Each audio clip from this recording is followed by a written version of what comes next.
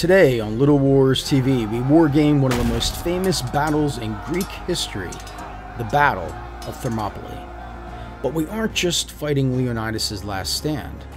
We'll hear from historian Myke Cole about the overlooked naval battle that played a pivotal role in the campaign and debunk some popular myths. I'm Myke Cole, and everything you think you know about the Battle of Thermopylae is wrong. After talking to Myke, we set up the land and naval battles side by side in an epic clash between our club and the guys at Mark's Game Room. It's a club versus club throwdown with the fate of Western civilization on the line. Which club will emerge victorious? It is not the lash Mark's Game Room should fear. It is my divine power. There will be no glory in their sacrifice. Little Wars TV will erase them from YouTube and the history books. You have many viewers, King of Kings, but no warriors. Let this be your end.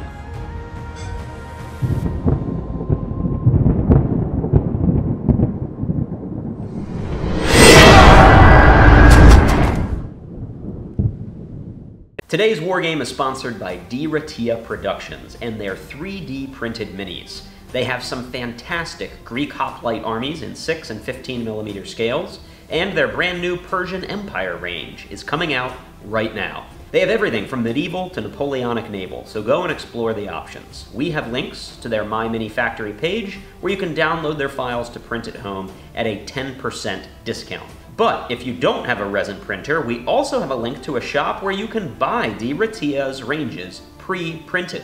30 6mm models for less than $2 already printed for you. I had to reach out to Dylan at Diratia just to double check that price was legit. And it is legit because I'm holding them right here.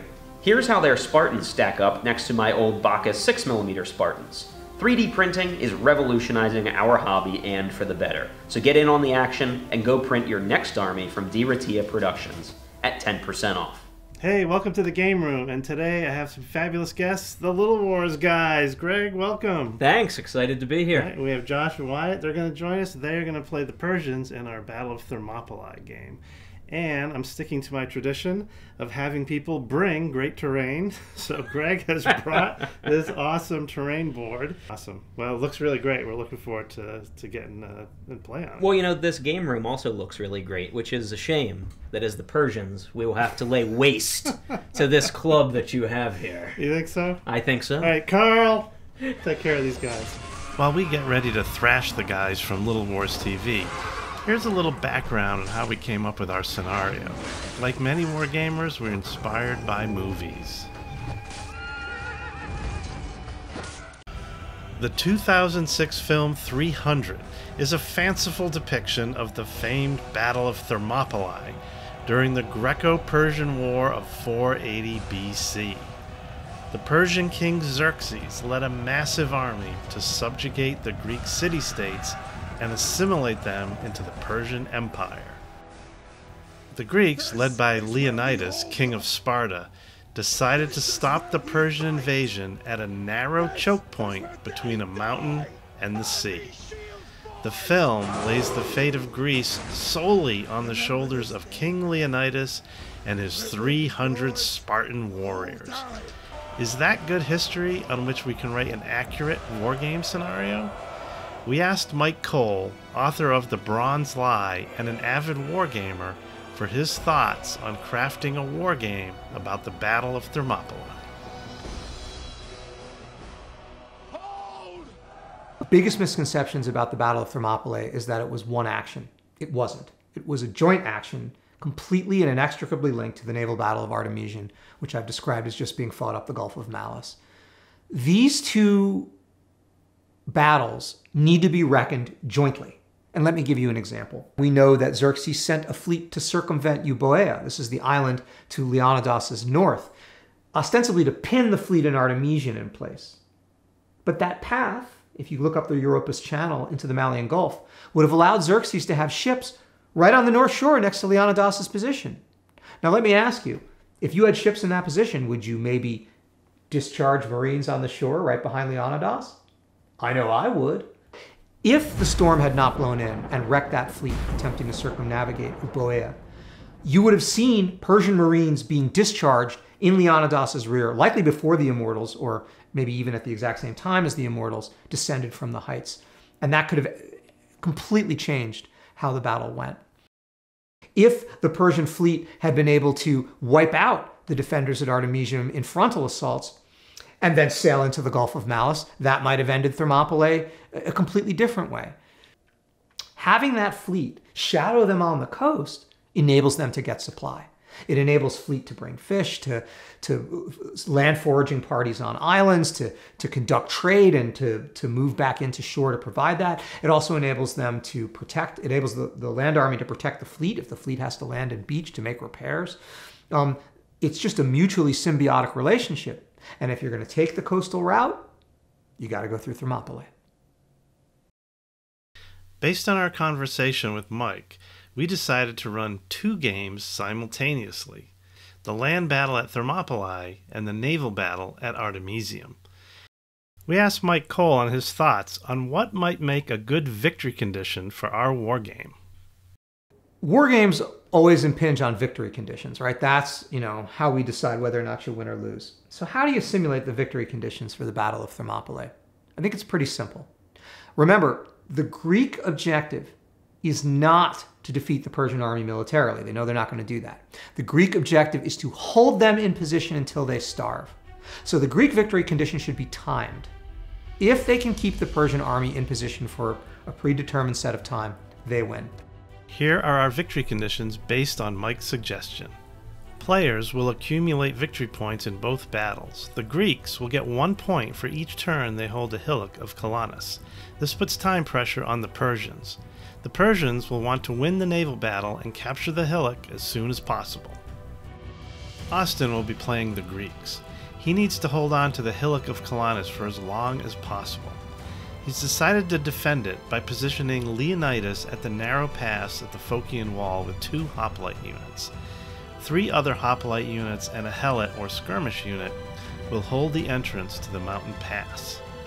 He has positioned 3 helot units far out into the rough terrain of the mountain pass to try and slow the Persians as long as possible. He is playing for time. Now Josh is playing the Persians. His plan is to send a strong force of immortals, archers, and slingers to drive through the mountain pass as quickly as possible and threaten the hillock of Colonus from the rear. The rest of the Persian army will take up position on the coast and attack when he thinks the time is right. But he also has a card up his sleeve. Each turn he can roll to see if Persian marines land on the shore behind the Greeks. He can keep rolling until he either gets them or they're sunk by a storm. Greg and Wyatt will face off against Carl and Matt in the sea battle at Artemisium. Both fleets have 8 squadrons of triremes. The Persian ships are more nimble and have robust archers to shower the Greeks with arrows. The Persians plan to keep their distance and use superior firepower to soften up the Greeks before driving in to ram them. The Greek ships are loaded with heavily armored marines. They will want to close and take out the Persian squadrons in boarding actions. We will be using Men of Bronze for the land battle and a homebrew set of rules called Greek Fleets at Sea for the Battle of Artemisium. Alright, let the clash of Mark's Game Room and Little Wars TV begin. To narrate this epic battle, we have a special guest. Dear viewers, I am Herodotus of Halicarnassus, famed Greek historian that some call the father of history. Listen to me now, and I will tell you of great and marvelous deeds, some by Mark's Game Room, some by Little Wars TV. Lend me your ears, and I will tell you of the clash of 2 great YouTube channels that determined the fate of Western civilization. We start our story as the Persian army begins their flank march. The Greeks and Persians appeal to the gods to grant them initiative in battle. Alright, and So 5. 3 to 5, big money. Wow. Big, that was good though, because you needed initiative. We so. need to shoot some more silos. Yes. So. In Greek, that literally means the naked ones, because they didn't have any armor. So We're you gonna just have a censor bunch of that. naked guys running around. I'm just gonna call them naked ones for the rest of the game. So The naked ones. Okay. That should change your painting style, I think. You have to. We're gonna spend 3 to shoot and then move. This one on here. Yep. The Greek helots met the Persians head on and made them eat their spears. Are they actually naked? That's a hit. So that would remove it off the table. So we should. Flushed with success, the Greeks were heard to shout out, "Chase the Persian dogs!" That's it for my activations. One to move and shoot the front, the lead unit here. Okay. He'll go to here and then shoot. Why did we give them loaded dice? I know. Yeah. I came all the way down from Pennsylvania. It's a home court advantage here. The Persian slingers could not launch their missiles with any accuracy, but the power of Persia would be unleashed as the vaunted immortals swept forward. It was at this time that the Persian commander could be heard asking, "Have the Marines landed?" What do I need for the Marine roll? Persian Marines. 2d6 and I need what, a 12? So, Oh, good lord. Good luck. you guys. Nothing. We now turn to the realm of Neptune and the naval combat at Artemisium. Moving speed, is that speed 0? Yes, it is. All Speed right. zero. Oh. As a matter of fact, it is. Classic break. All right. Something up their sleeve, maybe. The Persian admiral was a wily opponent and bade his captains to let the Greeks sail into his trap. And that is the end of the naval turn. Yes. A dynamic battle we had. That's right. We got embarrassed. This is a really exciting engagement. At Artemisium, Greeks are astonished to see that the Persian fleet remains still, refusing to come to grips with the heavily armed hoplite marines. Is it cowardice or brilliance? Only the gods could know. The Persian immortals continue their march on the mountain path. They string their bows to bury the Greek helots in arrows and trust in the inexorable might of Persia to push them aside. Unit that's wounded or wavering. And I got 3. He's dead. So. All right. First dead Greek.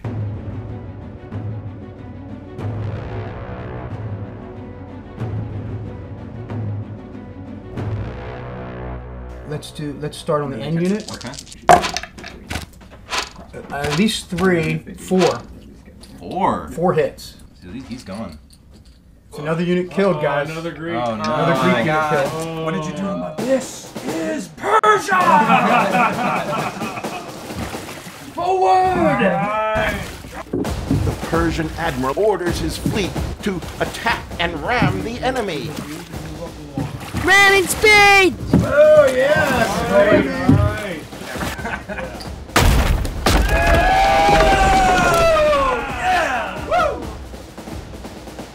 Fierce Greek Admiral Karl believes he is favored by Zeus and orders his own ships to ram and board the Persians. Now that I rammed ya, we're gonna try and board this here fella. All right, Wow. there you go. We're gonna do it with Fierce Fierce Marines. Oh, they're very fierce today. So plus 3. Roll it and see what you get. Yeah, Greece.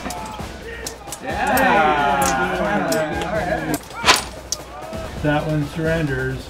Merciless. Carl the Merciless. He will forever after be known as Karl the Merciless.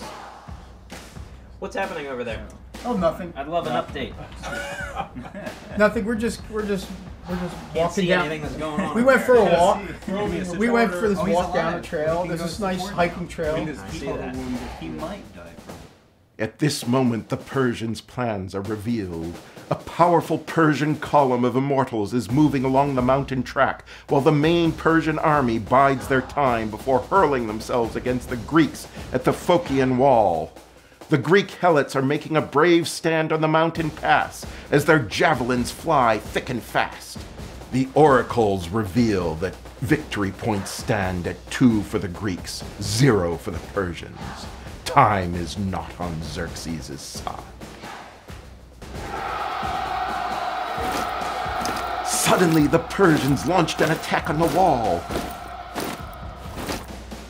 I'm gonna pay for 2 charges with support of this guy here who wouldn't have enough to get in. Because he's not coming in. So it looks like we have combat. Yes, we do. On the wall. Is he not going to take his shot, or did he? Yeah, he already did. Okay. Yeah, I missed. Sorry. Just pack rolls of That would be 1 hit. It was a memorable fight with innumerable Persian casualties. The Spartans were heard to yell, "Sparta!" Nothing, so that's 2 hits. We have lives to spare, Josh. There's more where they came from. Okay, and then resolution. Meanwhile, at the naval battle, the fleets finally closed on each other. But the experienced Persian sailors maneuver around and through the Greeks, who are struggling to try and board the fast Persian triremes. Alright. Actually, it should probably be 0. I guess you want to turn. Okay. The next ship down the line is here. Alright. He is moving at speed 3. We'll move through. 1, 2, turn. Sorry, yeah. That's 3. And also conducting a war rake. Alright. Persian ships sailed close enough to the Greeks to shatter their oars. But like Icarus, they sailed too close to the sun, and the Greeks reach out and grappled them. Yep. Turn. 1, 2, and then roar. He's going in. Yeah, you got him. So Wyatt's attempting a disengagement against fierce marines. Alright. Cool. -1 on the die roll. Yep, -1. I need a Roll high. You need 7 or higher. This is actually, this is the move. Like, don't let them tie you down. Yeah. Alright. That's the shooting. Alright, who you shooting They at? cut their way free and sail away, raining arrows on the Greeks. That 9 that kills somebody on Who are you shooting at? It's purple. Oh man. Oh, this is actually, it's not looking good. This is, we're on our, we don't have too many marines Taking some left. casualties. After a slow start, both fleets have become mixed in a melee on the waves. The Greeks were favored by Poseidon and were able to ram a Persian squadron, sending it to the bottom. But Persians have used maneuver to hit and run, slowly bleeding the Greeks' fleet. The oracles say that victory points stand at 5 for the Greeks, 2 for the Persians. Time working against him, Xerxes orders another assault on the Greek wall.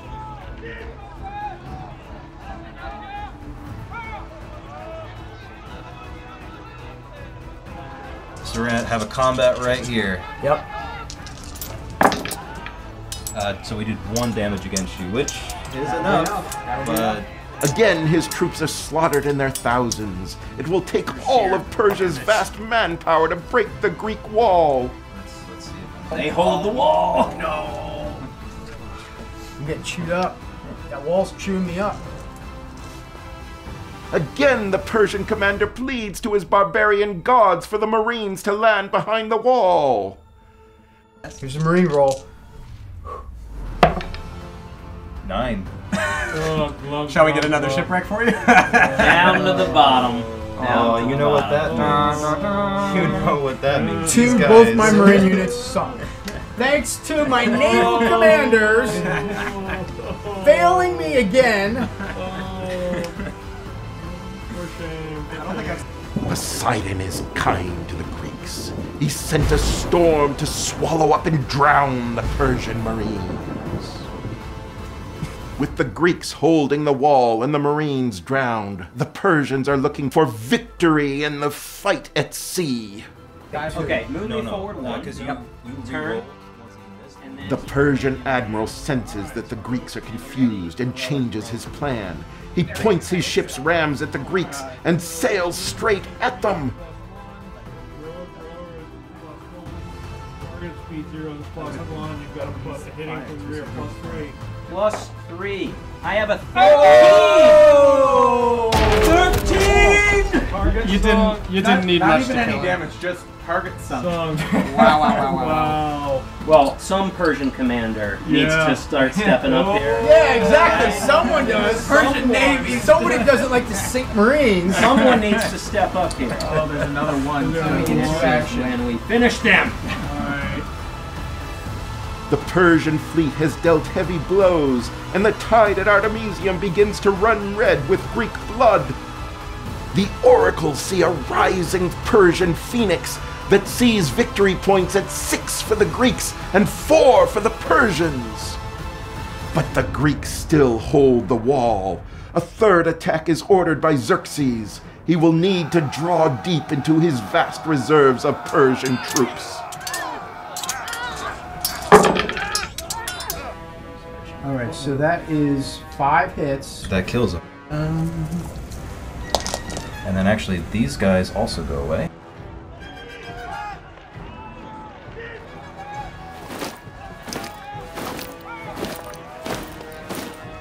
Drenched in blood, Leonidas's Greeks are overwhelmed by the multitudes from Persia. Only one band of brave Greeks stands between them and the final hill. Now the Persian fleet sees an opportunity to drive a stake into the heart of the Greek fleet and secure victory. The Persian admiral aims a ship directly at the Greek admiral for one-on-one combat. Is it a ram or an... Go after him. Oh, it has to be a ram. Finish him! Oh, no, we're in trouble. This is an important fight because Greek Admiral Karl the Merciless swings his sword, but a rogue wave causes his blade to swing wide. Not so for the Persian axe. Karl the Merciless falls. it's fancy. It looks pretty fancy. Put it to the torch! Yeah, but you killed the admiral. That's really good. good. That's worth 2. With the death of Admiral Karl and the Greeks falling at the wall, the Persians can taste victory.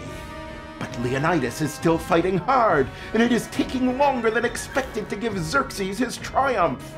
The oracles say 8 victory points for the Persians and 10 for the Greeks.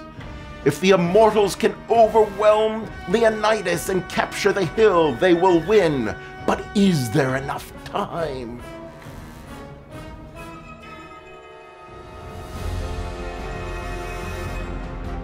All right. Let's go for it all right here. Slay him. Charges with the immortals.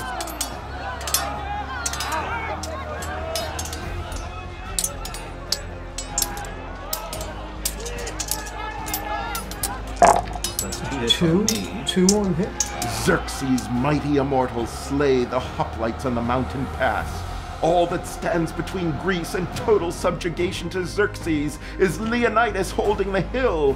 A heroic death or an ignominious death? Let's go with Leonidas. Here we go. Can I roll a 4, 5, or 6? A 4! Oh!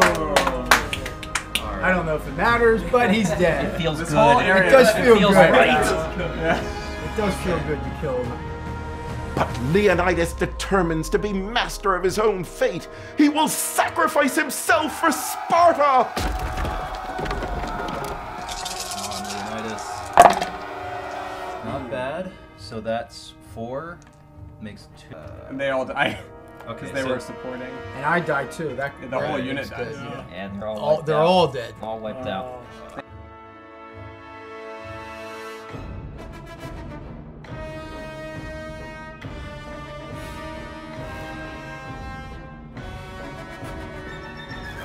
Sparta! Xerxes, you will not wipe Mark's game room from the plains of YouTube today.